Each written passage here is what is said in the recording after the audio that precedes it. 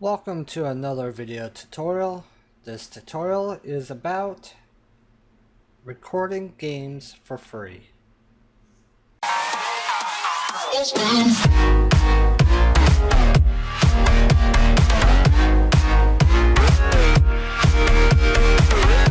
In this video tutorial, we're going to go over basically how to record video games for free. There are paid programs out there. Fraps is one of them. My personal favorite is Mirrorless Action. But these are all paid for software. You have to actually go out and buy it. Do these work better than the free way? That's going to be personal preference. Yes in some parts and no in others. I've used a lot of different ones. I've used Fraps, OBS, XSplit, Razors. I've used Mirrorless Action, and a few others. Out of all of them, for paid scripts, Mirrorless Action. This is the one I recommend going with. It's definitely worth buying. Great little program. So let's close that. Now, we're here to talk about a free way for you guys to do it. Oh, and if you guys are wondering what is a Razer, what I'm talking about, it's Razer's Cortex. Which is meh. If I'm going for the game booster, I'm going to use iOrbit's game booster. To me, this is by far the best one. You don't need an account, you don't need to log in. Unfortunately, the latest one is now Razer's game booster. Or iOrbit, I guess, gave it to them or traded or partnered up or whatever. But I still have the original Game Booster v3.4. This is the last version that iOrbit did. And I love it. Great little program. And it was 100% free. And I still have it for you guys 100% free. It will be in the download section of our my website, headshotdomain.net. So back to this. Let's open up OBS. This is OBS. You guys probably heard me mention OBS in the past, and you may be wondering, what is OBS? OBS is Open Broadcast Center. Or, sorry, system. Open Broadcast System, I think it is. Software. Close enough. At least I caught myself here. But it is 100% free. And to me, for streaming, I personally think OBS is best. But there's always going to be people that will say XSplit's better. That you want to start, to me, XSplit is designed for basic usage. OBS allows you to customize it a bit more. But everybody's going to have their own, it's all opinion based. But for this video, I am doing OBS because it's what I know. It's what I've been using. And it's 100% free. So you come here and you'll notice there's OBS Classic and OBS Studio. You're going to want to get OBS Studio. The reason why they have still the Classic, even though it hasn't been updated since last November, is because there are still people that like OBS Classic. But we're going to go with OBS Studio. That is what we're going over today. So you're going to want to download whatever version you have, Windows, Mac, or Linux. I'm running the Windows 10 version. So once you've downloaded OBS and got it installed, essentially you're not going to have anything here. It's going to look like that for the most part, and these are going to be, the scenes and sources will be empty. Don't worry about that, we'll get to that. First thing is first. You're going to want to set up the settings. So you click on File, and we come to Settings. Under General, you can, it should be like this. I like the dark theme best, so I'm going with dark. And that's pretty much it. I think all this else is basic. You're not going to need to worry about stream. This is only if you're going to be streaming to like Twitch or any of the other things. I stream to Twitch, so I do that. Output. This is where you're going to want to come to after you finish up general. You come to output. Keep it in simple mode. Video bit rate 3500. Software encoding. But this is all for streaming. I don't think the encoder here really affects the recording, but very fast is good. Recording. This is where you're going to want to get in. First thing, recording. This is going to be your file path of where your videos are going to go to. Usually that is if you click on the start button, and if you have a videos folder, or you click on this PC, as you can see, here's the videos right here. And as you can see, I don't have any MP4s, and yeah, I have XSplit here, but I don't have XSplit on my computer anymore. I've already uninstalled it. But as I said before, I have used XSplit. So we're going to close that. We're going to keep that default, but you can change it to wherever you want. Record quality. I have it set as same as stream because, well, I'm a streamer. But for you guys, your best bet is probably come to indistinguishable quality. It's going to be a large file size, but it's going to keep it pretty good. Recording format. Change this to MP4.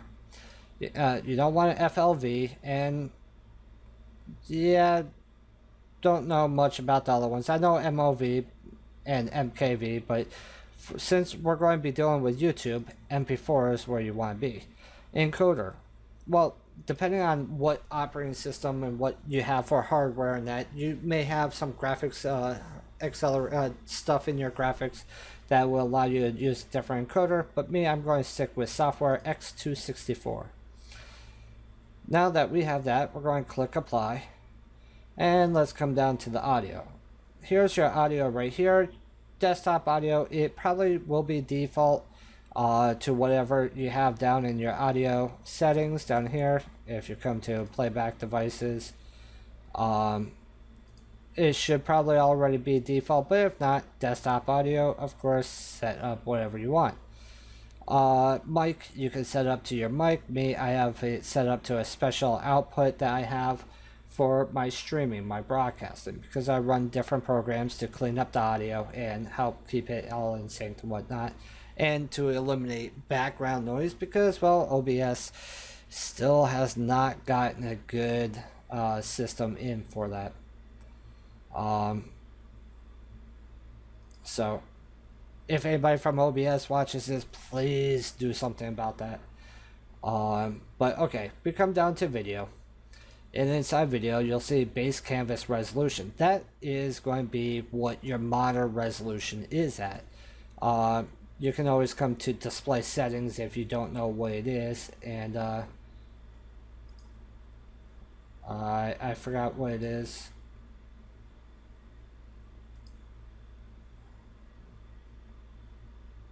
I think it's under advanced. Yep. Advanced.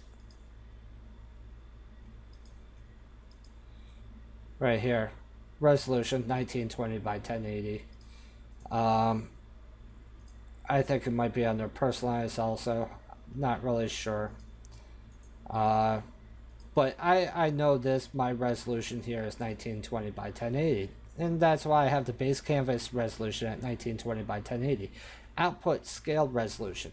Since I am a streamer, I do downsize it because, well, if I streamed at 1920 by 1080, it's going to be a lot of information going out to those people, so I downscale to 1280 by 720. For putting a video up on YouTube, I don't know. You might be best to downscale to 1920 by 1280 by 720 if you are at 1920 by 1080. Scaling will make the size of the file, of course, going to be a little bit smaller. It will still be in HD 720 on YouTube.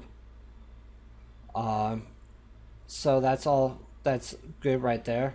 Common FPS value, it's going to set it at 30. Downscale filter, bilinear, fastest but blurry of scaling. Actually, sorry, I use this one. LanCZOS, Lanczos, I don't know. Sharpen scaling, 32 samples, and then just click apply.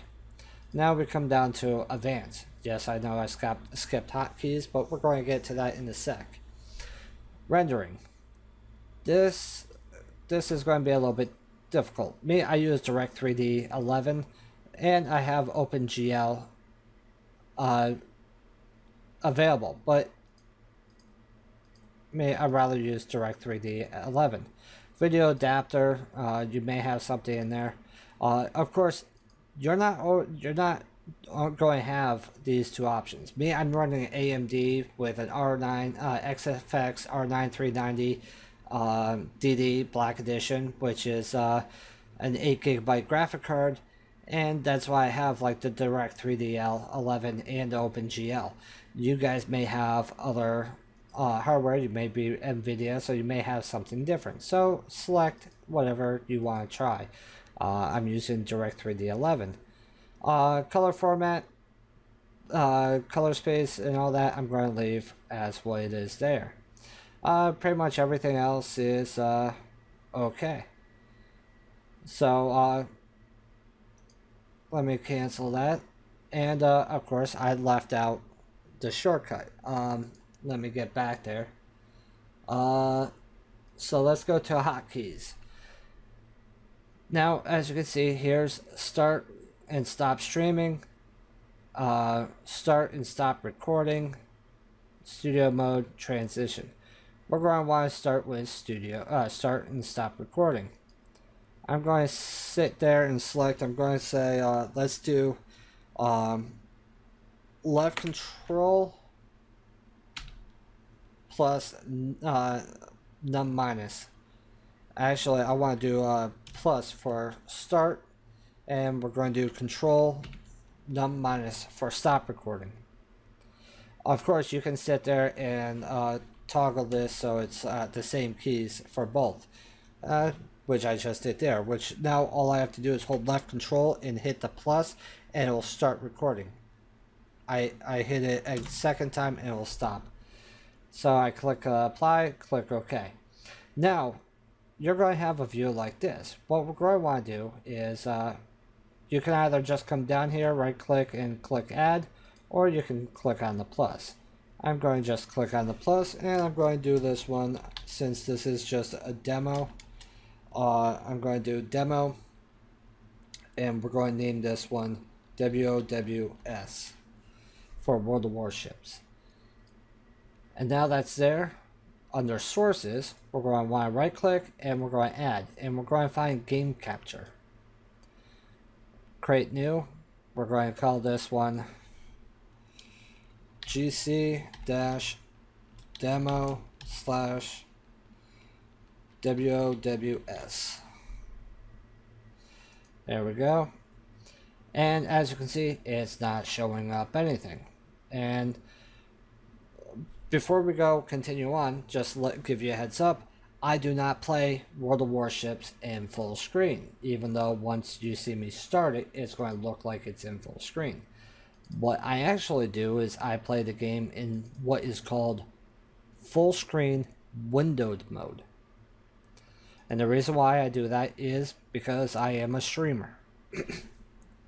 Is there any other reason to do it? Not really. But I do it because I want to be able to do this. And be able to sit here and work on this and still have the game in the background. So let's come back here. And if I have this checked, you won't see anything there. And of course, that's not going to be there.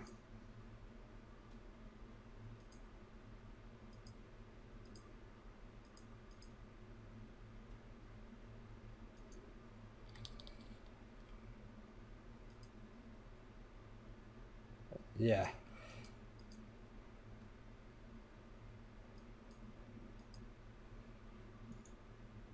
Sorry about that. I just have to come back in and fix this.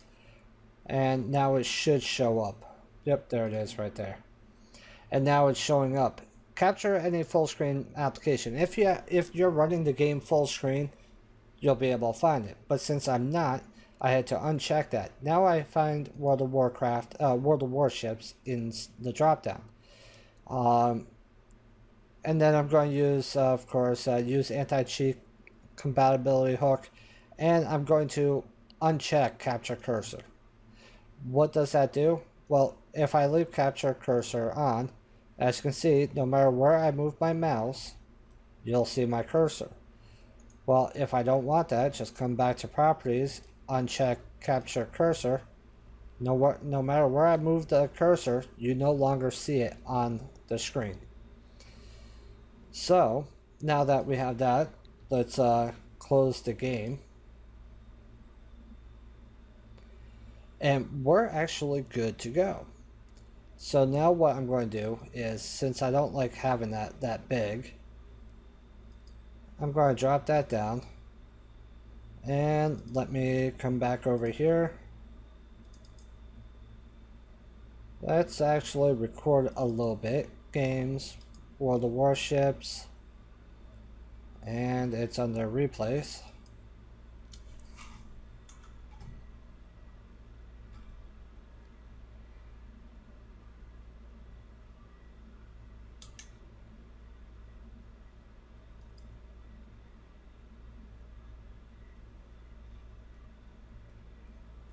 Let's go to my very first match in the Haruna.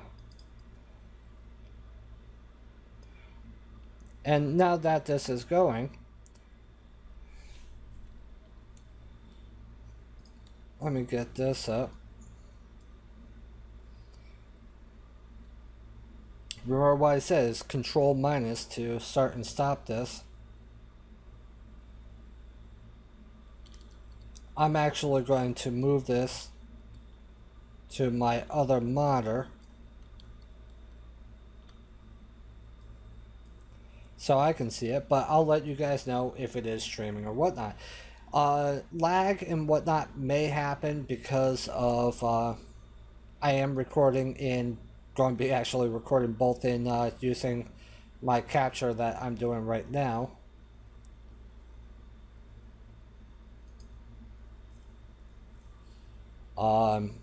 And OBS. So here, Control would help if I actually press the right thing. And yep, it is recording right now. I see it. It just switched from start recording to now say stop recording.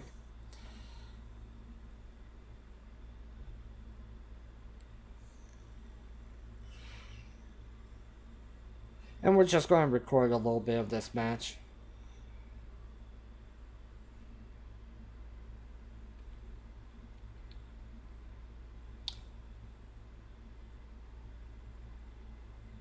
I'm speeding up a little bit.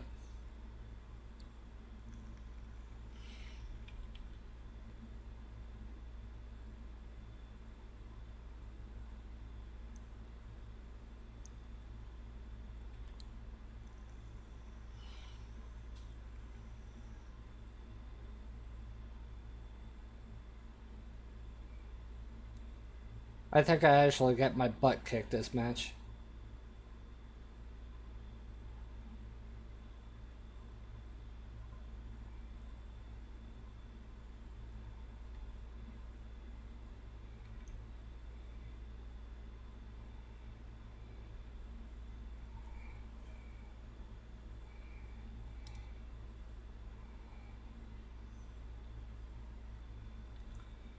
That was actually a pretty good volley right there against that guy.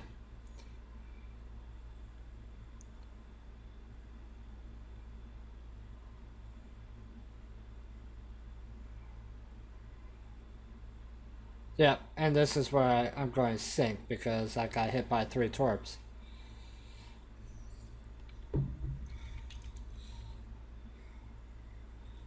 Cue the Titanic music. Oh, okay. There goes my ship, my beautiful ship. And the video is over, so let me hit control and then plus again, and there we go. We stopped the recording. Now, if we want to go see that recording, I just click on show recording, and as you can see, it's right here. I double click on that.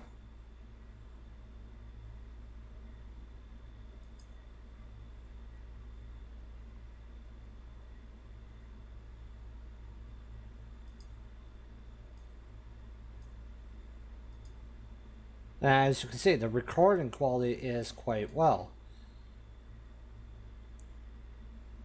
And of course, like I said, you may see some jumping and whatnot because, of course, I have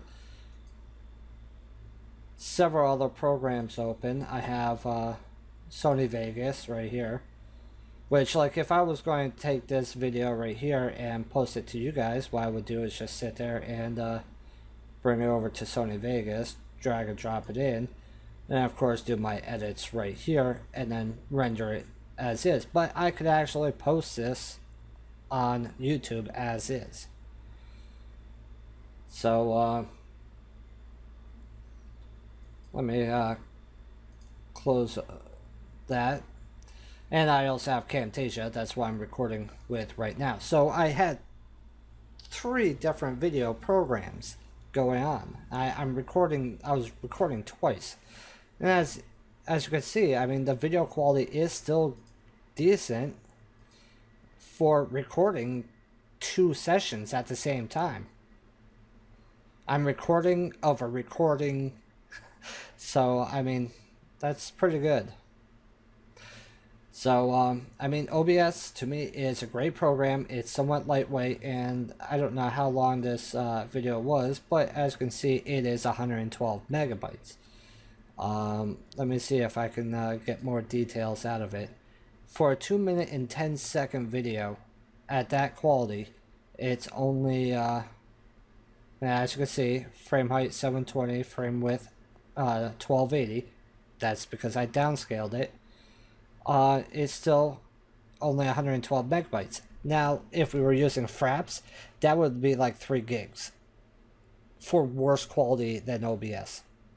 So, in conclusion, that's how you would record with OBS at a free as a free program, and you can set it up for different games. Hell, if you want, you can record your screen. You can set up your webcam if you have a webcam. As you can see with H1Z1, that's where my webcam goes. You can do overlays. There's so much you can do, and it's all just setting up different things on your screen. So I hope this video helps some of you guys. If you have any questions, feel free to ask over on my website, headshotdomain.net, right inside the forums. Yes, you do need to be registered on the website.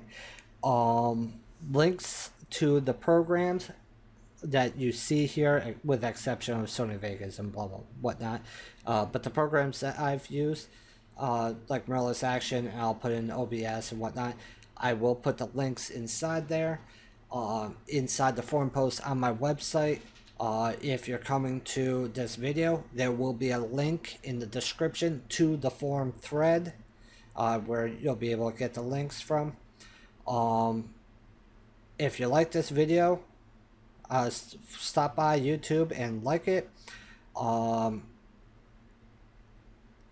If this video tutorial was helpful for you, that's awesome to hear. think about donating. Every little bit goes right into our clan, keep our website going, and keeps these videos coming out. We are a community-based clan.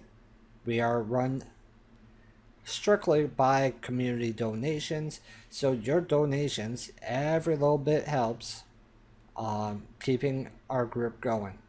So yeah, take care, and see you guys on the battlefield.